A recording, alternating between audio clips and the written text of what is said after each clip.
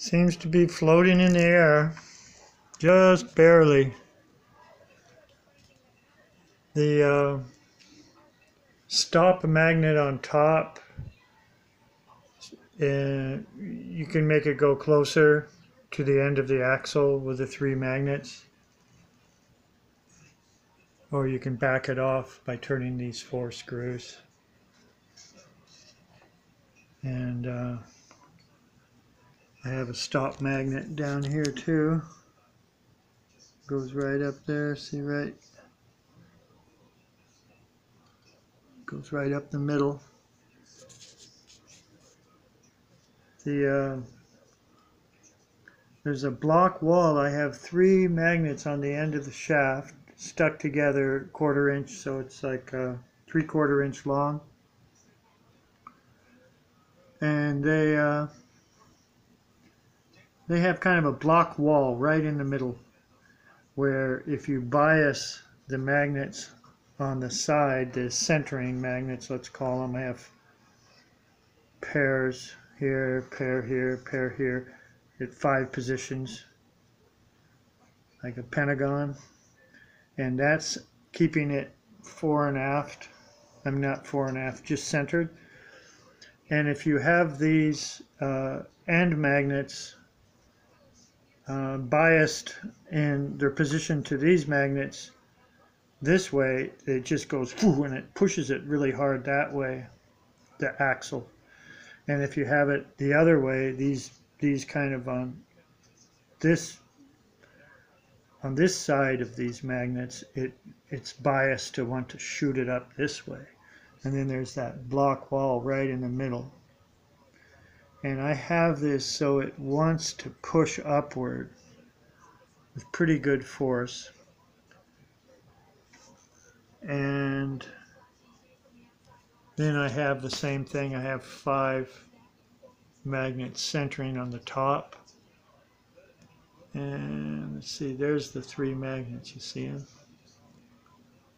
inside there. And then I have this one on top, a stop magnet that comes all the way down through. And the critical adjustment is these 4 screws to make this go closer or further away. So let's see how it goes.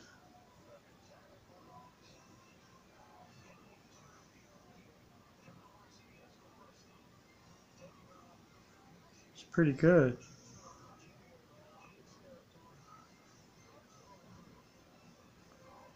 I'll have to say it's working.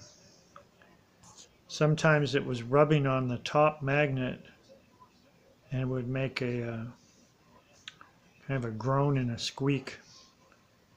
You could tell there was some metal on metal going on. I have to say this is floating right now. I haven't balanced this rotor either. You need to put it horizontal, and when it settles, you put little counterweights until it never settles in one point. But it goes pretty good. Let's give it some.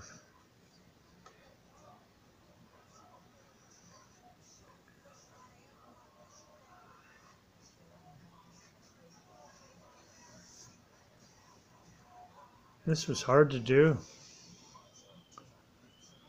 It's a pretty heavy rotor.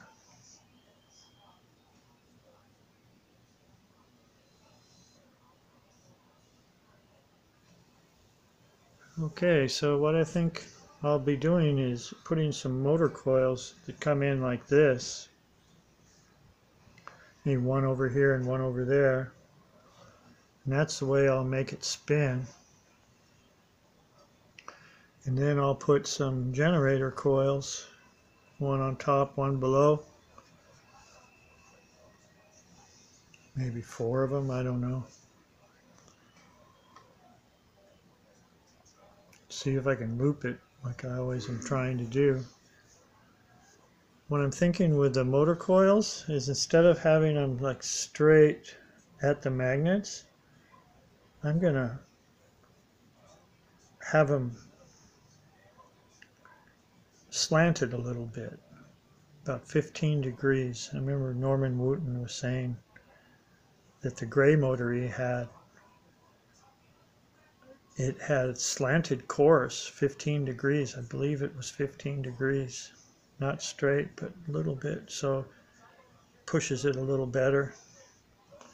That's what I'm thinking right now. And have directional winds with Litz wire. And maybe I can get it down to 5 or 10 milliamps.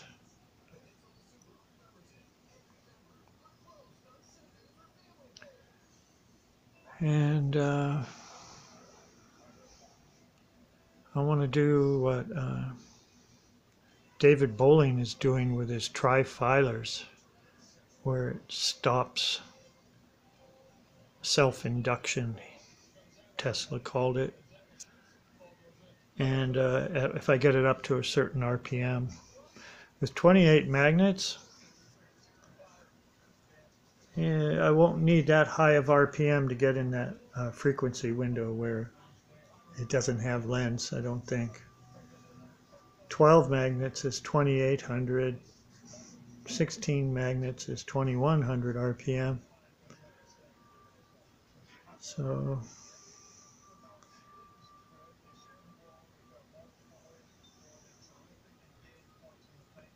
I think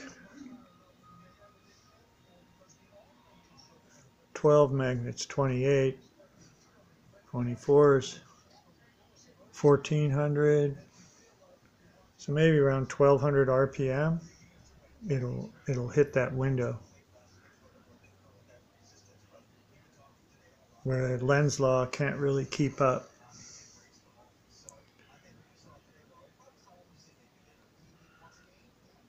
As David Bowling says, you outrun lens law. By the time lens law manifests with any force, the magnet's already past that point where it would cause braking to the rotor. And so you want to outrun it and keep ahead of it. So here's this project.